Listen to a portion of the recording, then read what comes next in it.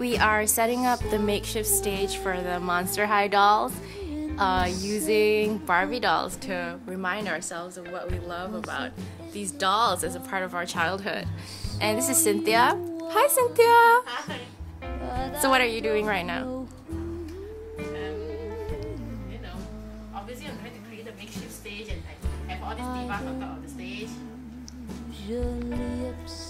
Which is your favorite Monster High doll? Why are we doing this? Okay, which is your favorite Barbie doll? Oh wait, me Akel. Akel, it is makeshift baju.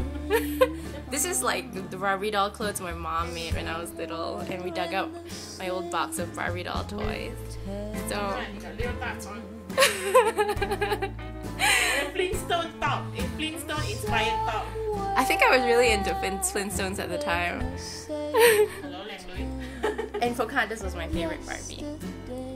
But now we're like gonna have new favorite Barbies because it's Halloween month and Monster High dolls are in town.